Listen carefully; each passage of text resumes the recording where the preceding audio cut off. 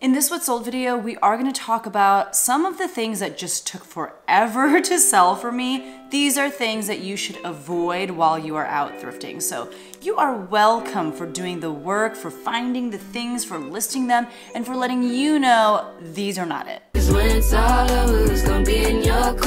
Hi everyone, my name is Becky Park. I'm a part-time reseller on a variety of reselling platforms, and in today's video, we're going to be talking about everything that sold for me in 1 week. And actually, I'm home right now, kind of in the early afternoon. I just proctored the PSAT at my school, so it's kind of like intense, and right after that, they let us go because the kids are released from school anyway. So I got to eat lunch at home, and now I'm filming in my kitchen, which is kind of exciting. It's kind of cool to just try filming in new spaces. There's a lot of natural light here. I have the windows open. It's quite heavenly, like I'm not even gonna lie. So I'm super excited to be filming here in my new house, in this new space for you today. And like I said, we're gonna talk about all of the things that sold for me in a 1 week span. Most of them kind of crappy, some like okay, but most of them like not the best things. If you enjoy this kind of content, if you enjoy What Sold videos, definitely make sure to subscribe to my YouTube channel so that YouTube lets you know whenever I upload more content like this. And let's just jump right in. So starting with February 27th, which was a Monday on Poshmark, I sold this skirt by BB Dakota, which, you know, like this is a brand that retails for a lot. I just feel like I'm never able to get a ton for it when I resell it. But it was this tweed, very like neutral colored wool blend, short pencil skirt in a size 6. I purposefully did not say the color of the skirt because I didn't know. Like it could have been interpreted as gray or taupe or beige or I don't know. It was one of those in between. So I just called it neutral. But it sold for $14. It came to me in a pallet of stuff from another reseller because she just had too much inventory. So she sold me a pallet's worth. And so I had $3.92 into that item, and I made a net profit of $7.13. So first thing to avoid, BB Dakota tweed skirts. You are welcome. Second thing that sold for me this day, also on Poshmark, was this Nike Golf Tour Performance ThermaFit blue quarter zip fleece pullover in a men's extra large. You know, I get so much Nike from wholesale pallets or from other resellers or in ThredUp boxes that I don't typically go out and buy very much of it myself. However, this I did pick up at my local Goodwill. I paid $4.35 for it. I believe there was some sort of sale at that Goodwill that day. Maybe it was like a Friday and I got 20% off. I had a coupon or something. But I picked this up because I thought the price was good, and I looked up comps, and comps were pretty good for this. It did end up selling for $29, which I thought was pretty good. So I made a net profit of $18.85. This, you know, like I said, was Nike Golf, which I think can do pretty well. And because this was a pullover, it wasn't just like a polo or a t-shirt or something kind of basic like that. I think that's one of the reasons why it did a little bit better than maybe other typical Nike pieces. So I definitely would pick that up again in the future. And that only took maybe under a week to sell. So that was great. Moving on to Tuesday, which was February 28th, on eBay, I sold this Banana Republic Factory black 100% wool peacoat in a men's size medium. This sold for $70, so this was actually, I think, a pretty good flip. And I do think that outerwear by brands like Banana Republic can do really, really well. So if you're able to pick it up for cheap enough, I think it's worth the pickup. This one I only had $2 into because a friend of mine who just had so much clothes was like, I don't wear 3/4 of this, so I'm just gonna give it to you to resell before I move to Chicago. And I was like, great. I sent him some money for the clothes that he gave me, and it came out to like $2 a piece. So I made a net profit on that peacoat of $56.34. So that I would say should be on a different list, you know, the kinds of things that you should pick up. But don't worry, we got some more crappy sales coming your way. On Depop, I sold this CJ Banks, Christopher and Banks hand-embroidered bird cardigan in a size extra large. So CJ Banks is not typically a brand, you know, Christopher and Banks, CJ Banks, they're all kind of the same thing. It's not a brand that I pick up when I'm at the thrift store. However, you can find really darling pieces like this if you look carefully enough, and because they're so kind of like niche and you can call them cottagecore, and because of that, even though the brand brand itself is super whatever and not really worth a ton, I think you can market pieces like this to the Depop crowd, to people who are looking for vintage or for people who are looking for just kind of that fun like cottagecore look. And so this I thought was a pretty cool piece that I got from a reseller who didn't want to resell clothes anymore. So I bought all of her clothes off of her. And even though like initially I would say this wasn't a good pickup, it ended up being okay. And I think, again, like I said, the key was marketing it as like cottagecore, as like a novelty print, that sort of thing. So this actually sold on Depop for $30 and I only had $2 into it. Now on platforms like Depop and Kidizen, I do offer free shipping because that's kind of the culture there. On platforms like Poshmark and eBay and Mercari, I make the buyer pay for shipping. But on Depop, I did pay for shipping. So I still ended up with a net profit of $15.18. And I don't know, I was kind of here for that cardigan. I thought it was pretty cute. Moving into March, we'll talk about March 1st, which was a Wednesday. On Poshmark, I sold this J. McLaughlin off-white crochet sweater with a 3/4 sleeve. It was made of combed cotton, which I've never heard of before, but that's what it said on the tag, and it was in a women's size extra small. J. McLaughlin is one of my favorite brands to resell. I don't find it too often, but I find it often enough to know kind of like what is a good pickup and what maybe isn't. This, I don't know, like this was okay. It seemed like maybe it was a little bit older of a piece. There was a little bit of wear on the piece itself.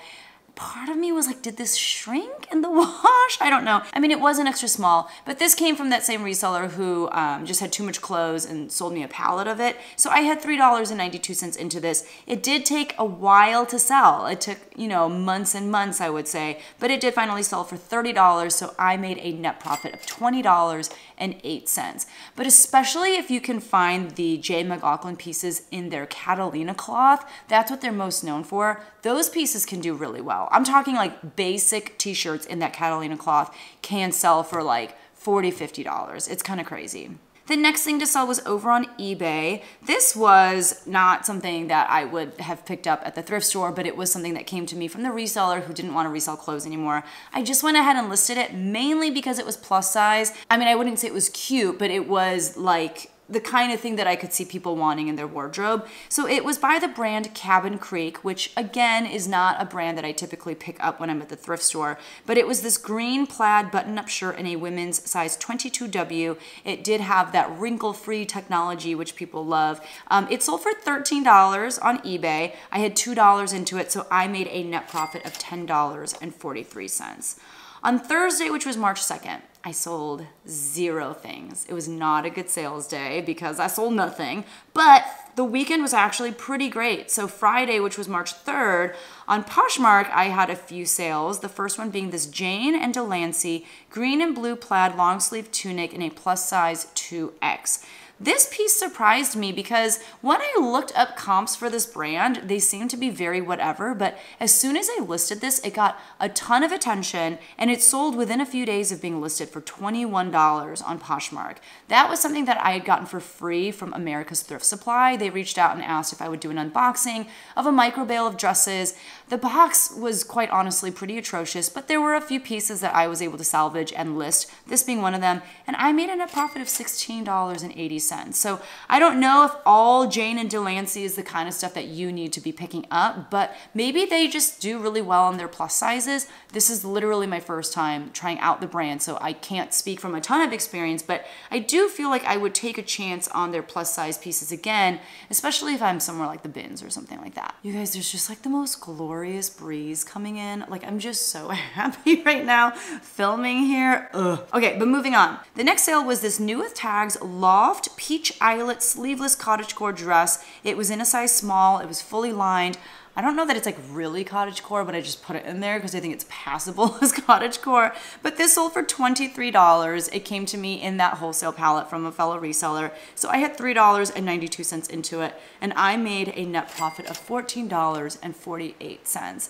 Loft is one of those brands that I personally don't pick up 99% of the time that I see it. There's so much Loft listed on all reselling platforms, and so it's really hard to get your Loft to stand out from anyone else's Loft, and it's really hard to make good money on Loft because there are a lot of people selling it for dirt cheap. So again, if it weren't in this wholesale palette, I would have never picked this up But because it was new with tags, because, you know, it arrived at my house, I was like, okay, I'll just go ahead and list it, try to make some money. And I did, you know, I did okay with that. The next thing to sell was this pair of new with tags, Judy Blue Slim Fit Black Distressed Cuff Jeans with a high rise in a size 7 or like a waist size 28.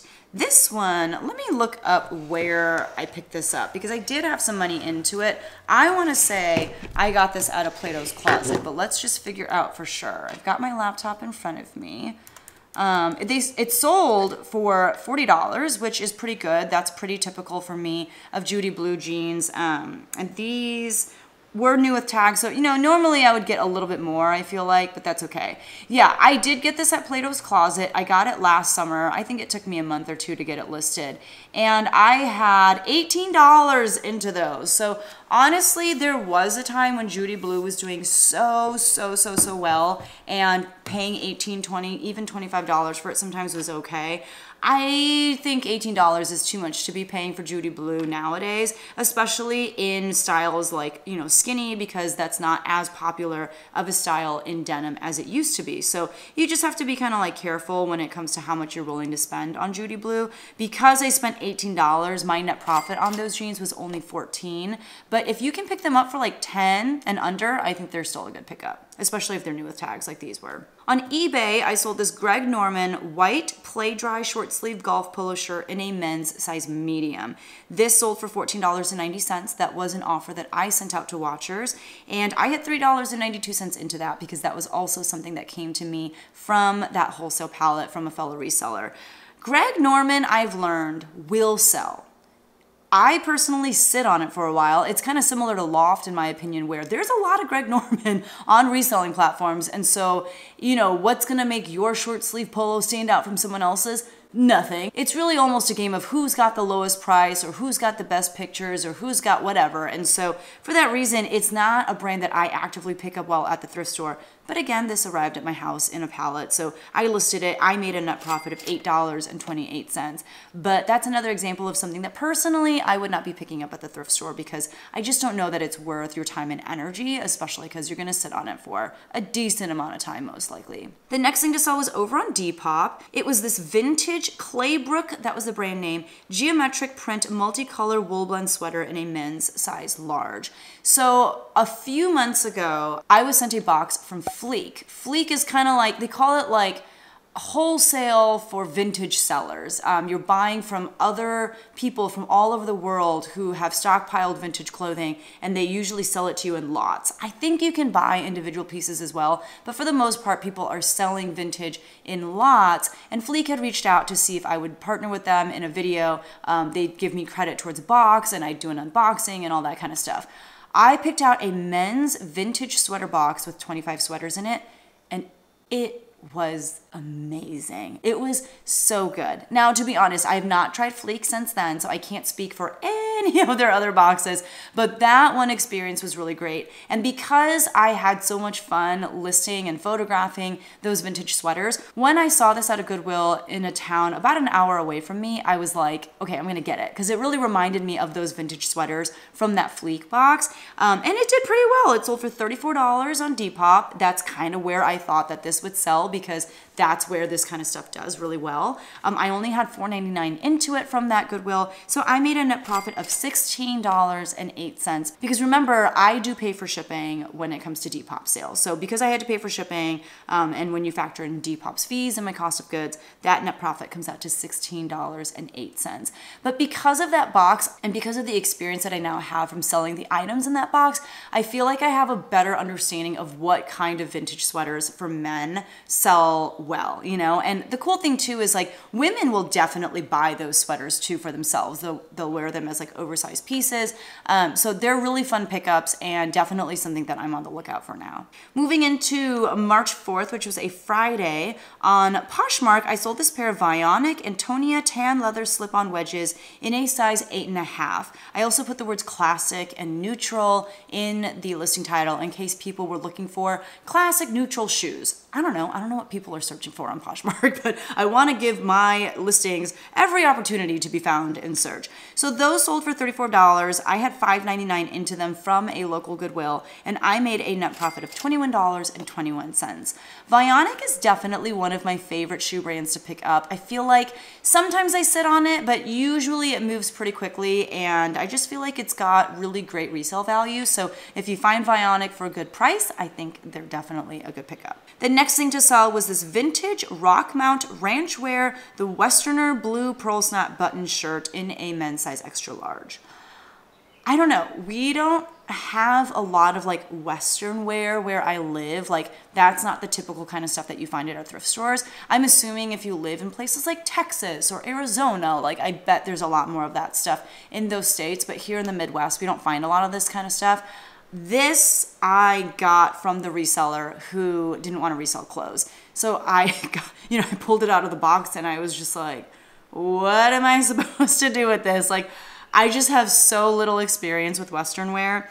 I think I listed it kind of high though, because I think comps showed that like this brand, this style could do pretty well. I think I had this listed for like $35, but someone sent me a $20 offer and I was like, yep, you can have it. Like, I just have so little confidence in this kind of stuff that I just wanted to move it. I didn't want to lose that, chance to make the sale and then sit on it for like 2 more years and lament at the fact that I could have offloaded this so long ago, but instead I got greedy over $15. So I went ahead and accepted the $20 offer. I had $2 into it from the reseller who didn't want to resell clothes anymore. I made a net profit of $14, and I'm just gonna say it. I don't like to sell Western style clothing. Nothing against it, nothing against people who wear that kind of stuff. It's just not for me. I don't know very much about it, and I don't really want to learn about it either, so. The next thing to sell was over on eBay. It was this dress by Talbot, and it was part of the Oprah magazine collection. So I don't know, I just imagine Oprah sitting down with Mrs. Talbot's, is that a person? I don't know, and them just being like, hey, Oprah's favorite things, Oprah's favorite dresses, Oprah's favorite Talbot's pieces. And they're like, yep, that sounds really good. And so a collaboration was born. That's how I pictured that going down. But it was this pleated floral dress in a women's size 8. It was fully lined. I picked that up at a local consignment store. They were having some sort of sale. So I got that for $6.30. I did not check comps while I was in the store because I just love selling Talbots. And I have a lot of really good luck selling Talbot's dresses. This particular dress, the comps for it were not very good. I still listed pretty high. I think I listed it for like $35 or $30. And every day, something that I do is I will end listings on eBay that are going to go ahead and relist themselves because it's been 30 days. So I will end those listings. There's an average of like 5 to sometimes like 50, but I'll end those listings and then I will sell similar all the ones that I just ended. Before I submit those listings to be listed again, however, I will go through and drop prices on items that maybe I just was a little too ambitious with the pricing. I will go through and maybe tweak some of the listing title words or something like that. I will allow offers if I do not allow offers on. The first month, I don't allow offers, and then after that month has passed and I'm relisting an item, then I'll go ahead and turn on the allow offers little button thing. So I do all that stuff, and so this dress had gone through maybe a couple months worth of me, ending the listing, selling similar, dropping the price a little bit. So it had gotten down to $27.99. It was promoted at 3%. And so I made a net profit on that dress of $16.58, which being able to sell that dress for $28, I think was still pretty good, especially like I said, given the comps. I think there were people letting go of this dress for like $18, $15. So I was kind of scared, but I was able to move it for $28. I was very happy with that. The next thing to sell was a good sale, but man, I sat on these for a long time. So it was this pair of Paul green suede slip-on ankle booties in a size 9 with a stacked heel. Okay, I'm looking. I guess I didn't sit on them for that long. It just felt like a really long time. So they sold for $49.90. That was an offer that I sent out to watchers. I only had $2.50 into them because I got them at the Goodwill bins or like the Goodwill outlet in Seattle when I went last summer. That's why it feels like I've had these for forever, because because I do think I listed these pretty quickly after getting back to the Midwest after, you know, I visited my parents. So I feel like these have been listed for close to a year, like at least 8 to 10 months. And I do think that there was a decent amount of people liking the item and watching the item. You know, they just never sold. And so that's why it just feels like I've had these for forever. Those were promoted as well at 3%. And so I made a net profit of $36.28. Paul Green is a good brand. It's a good shoe wear brand. It's sold at places like Nordstrom, but I personally sit on shoes by Paul Green for quite some time. So I don't know. I mean, I'm still going to pick it up when I see it, but I'm just going to have a more realistic expectation of what, you know, is going to come of that sale and how long I'm going to have to sit on those shoes. So just passing that information on to you as well, in case you're frustrated by how long you've been sitting on your Paul Green shoes. The last day of sales that we'll talk about is Sunday, which was March 5th. I sold another Greg Norman piece. This piece was part of their Play Dry line, which I think is kind of like Nike's Dry Fit. It was this orange short sleeve golf polo shirt in a men's 2XL. It did, you know, feature that moisture wicking technology, and it sold for $13. So like I said, Greg Norman will sell. It's not going to sell for a ton, and most likely you're going to sit on it for longer than you want. I had $3.92 into that because, believe you me, I did not buy that at the thrift store. It was something that came to me in that pallet. So I made a net profit of $6.13. The next thing to sell was by the brand Draper James, and it was this new with tags lipstick red solid flutter dress in a size 10, and it had ruffles on it, and I put the word party in there because, you know, I feel like you could wear this to a party. I don't know. This sold for $50 on Poshmark, and I think that that was my full asking price, which was really nice, especially given the fact that I feel like that had been listed for at least 6 months, so it felt good to finally move that out. That I only had $4.99 into. I got it at a local consignment store when they were having some sort of sale. So I made a net profit of $35.01. Draper James is a brand that Reese Witherspoon started with someone else. I don't remember who. It used to do really well. It still does pretty well. I mean, $50, that's not bad. It is a new with tags dress, but you know, that's not bad.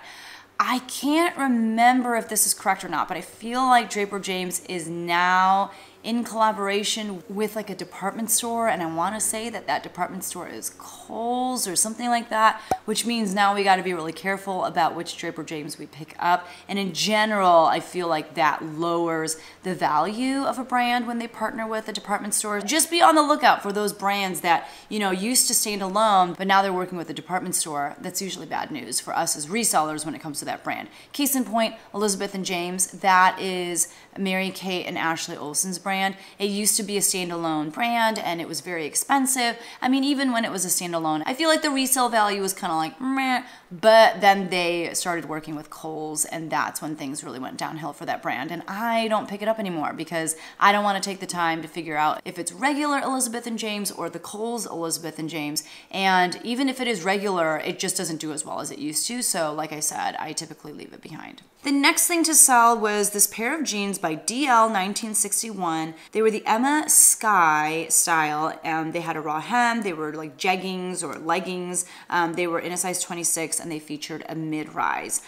I used to really like picking up DL 1961. I hate it now. Like, I sit on this brand forever, and not only do I sit on it, but like nobody likes them, nobody watches them, like they just sit there and take up space. And so this is a brand that I don't really pick up anymore unless I can pick it up for like a penny. I mean, maybe I'll pick it up for a penny. These finally sold for $28. I had $6 into them from a local consignment store, so I made a net profit of $16.40. I will say too, you know, these are a little bit more outdated of a style. People are just not shopping for jeggings and, you know, skinny jeans as much anymore. People who still like to wear skinny jeans, like I still wear skinny jeans, but I have all the skinny jeans I need, you know, like I don't really need to go out there and buy anymore. So I do feel like the skinny jean market has gone down drastically, and I am finding more luck with my more relaxed fit jeans, like boyfriend fit jeans, that sort of thing. And not only that, but those are kind of harder to find because I feel like people are snatching them up really fast. The next thing to sell was this pair of Cabela's steel shank slip-on duck boots in a women's size 7. I've had these for a really long time. I want to say at least a year, if not longer. They finally sold for $40, which again, I think was my full asking price, but they just took forever to sell, so. But I had $5 into those from a local thrift store, and so I made a net profit of $27. In general, I feel like duck boots can do really well. Steel shank or like steel toe boots can do really well. So I thought for sure the combination of the two was gonna be like, you know, this is it. Like this is gonna sell so fast. They did not, and I maybe had them priced too high. I don't know what the issue was, but I sat on those for quite some time. On eBay, I sold this Talbot's wool and alpaca blend gray pencil skirt in a women's size 12. That sold for $25. I only had $1.87 into that from a local consignment store during one of their sales, so I made a net profit of $19.96 on that skirt. I will usually pick up these kinds of like career pencil skirts from places like Talbot's, Banana Republic, if I can get them for really cheap, because they do usually sell between that like $20 to $30 mark. And if I'm paying very little for them, I will usually pick them up, especially because they're so easy to photograph and list. It's kind of a no-brainer. They do tend to sit for some time. So again, that's something you have to take into consideration. If you only like fast flips, then personally, I would maybe stay away from pencil skirts because usually they're not a fast flip, but I personally do enjoy selling those. On Kidizen, I sold this Eddie Bauer gray silver lightweight puffer jacket in a youth size extra large. It did have a hood and it was pretty dirty. Like there were stains all over this thing, but there was a family that used to go to my church, and the daughter, I've known her since she was in like elementary school. And when she got to high school, she started watching my YouTube channel and she started selling on Poshmark, which was so cool. She would text me and be like, Auntie Becky, I have some more questions for you about Poshmark. And it was just the cutest thing. And I think it's so cool that there are kids out there making money, you know, through reselling. And there are a lot of teenagers even on Instagram, or you know, they have YouTube channels who this is what they do instead of working at like a fast food restaurant or something. And I'm not knocking fast food restaurants, but I'm just saying I think it's really cool that teenagers have figured this out as well. But she is now a freshman in college, and she reached out and said that she didn't want to take all of her stuff to her school. She was going to a school out of state, and therefore she asked me if I wanted all of her inventory. Of course I said yes. It wasn't that much stuff, but it was, you know, a handful of things. And I think also some of the things in that pile that she gave me was just stuff from like her home, like things that her siblings had outgrown. I wonder if that was the case with this jacket. I don't know. But I had no money into this, and it sold for $20. I made a net profit of $11.07 once you factor in shipping and Kidizen's fees. And that was really cool because of who it came from, and because of the idea that maybe I taught someone something about reselling. Like, it's very humbling and very cool. The last sale that we'll talk about was over on Shopify. This went out to a viewer, and if I'm saying your name incorrectly, I'm so sorry, but to a viewer named Niz. So thank you so much. So on my website, I don't really do like merch and stuff, but the only thing that I have that's like mine, if you will, I have these two mugs. This one says Thrift Ship Sip with me, and I think that this is the one that she got, and really small, you know, here it says Becky Park on Poshmark. But this mug and this one says Sip with Me. These were designed by my very good friend Fiona, or Fee as she goes by. I met her on Instagram during a listing challenge that I hosted like 3 years ago, I want to say, and to this day we still talk and keep in touch. She's an amazing artist. She's just like an amazing, I don't know, she just has like a beautiful mind, and she's able to like come up with amazing ideas for businesses, and she's very entrepreneurial, but also just very artistic. These are the only two like merch type things that I sell on my website. And to be honest, I don't make any money on these. In fact, I kind of feel like I lost money on this one, maybe just like a few cents. I do need to raise the price of the mugs. I just feel bad because I don't want people to pay like a ton for a mug when they could go to, you know, to Goodwill and get a mug for like $3. So I don't know, like I do want to keep carrying them. Maybe I'll just raise the price by like $1 so I don't lose money next time. But I just really love the fact that I was able to collaborate with Fiona and she was able to design something so beautiful for me. But that's what Niz got. So Niz, thank you so much for purchasing a mug from me and for your support and just for even like visiting my website. You're amazing. And if you guys do want to check out my website, it is literally just shopbeckypark.com. I have some amazing thrifted goods that I put on there. Only my favorites. I'm not putting, you know, my like Greg Norman stuff on there. It's only like the cream of the crop, the stuff that I think is really, really cool. So thank you, Niz, for your support. And those are my sales for the week. So let's talk about my numbers. On Poshmark, I sold 12 items for a gross sales amount of $342. That felt amazing because in weeks prior, Poshmark had been awful. However, Poshmark is going to once again be awful in future videos. Like, there's one week where I sold 2 things on Poshmark. It's kind of wild. And I feel like I've been hearing on Instagram, especially from a lot of people, that Poshmark has been really rough. Like, super bad. Almost as bad as when they tweak the algorithm. Remember when they like changed the algorithm so that like your items were found best if you just put in like cute top, or if you just put like made well dress and didn't have descriptive words, like the shorter the listing title, the better. I mean, they said that since then they've gone back to the original algorithm and the original way that search was, but I don't know, it's definitely, something's happening. Like it's rough out there, which is why I'm really glad that I cross-list to a bunch of different platforms and don't only sell on Poshmark, because it's just not reliable. For me, I use a program called List Perfectly to cross-list. It is the only cross-listing software I have ever tried, but because it's so good, like I have had no reason to try any other cross-listing softwares. And if you are like experiencing some rough times on Poshmark as well, I definitely encourage you to try out other platforms. I suggest eBay first, but I do think using a tool like List Perfectly to help you cross-list is going to keep you sane and help you cross-list much faster than if you had to do it manually. So I will put a link down in the description below, and my coupon code if you want to try it out for 30% off your first month is simply BECKYPARK. Let me know how it goes, and if you have questions about List Perfectly, let me know too. But I had a gross sales amount of $342 on Poshmark. Once you factor in their fees and any shipping discounts that I offer, that total drops to $281.65. I had $44.01 into those 12 items. That was my cost of goods. And so my net profit for the week on Poshmark was $237.64. On eBay, I sold 6 items for a gross sales amount of $200.79. Once you factor in eBay's fees, that total drops to $166.46. I had $18.59 into those 6 items, and so my net profit on eBay was $147.87. I had one Kidizen sale, that Eddie Bauer jacket, so my gross sales amount was $20. Once you factor in shipping and Kidizen's fees, that total drops to $11.07. I had $0 into that item because I got it for free, and I made a net profit of $11.07. I had one Depop sale as well for $34. Once you factor in shipping and Depop's fees, that total drops to $21.07. I had $4.99 into that sweater, and so I made a net profit on Depop of $16.08.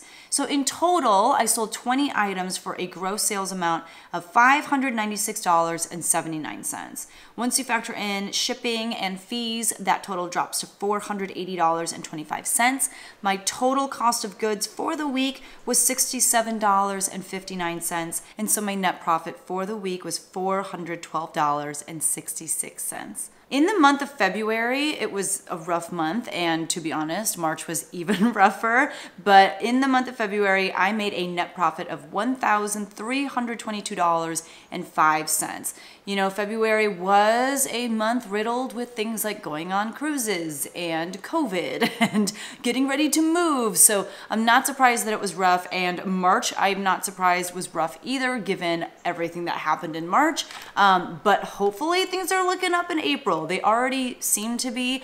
Just even these last 2 days, I had some really great sales days. Hopefully that continues, but that's the thing with reselling. You can't always predict what's gonna happen. You have to expect a lot of this kind of action, and I'm okay with it. So that is everything that sold for me in 1 week. If you enjoyed the video, please make sure to hit that like button so that YouTube knows this is a good video. And I, as YouTube, should tell other people about this video. That's what happens when you like a video. That's what, message you're sending to YouTube. Thank you so much for hanging out with me, and I will see you guys in the next one.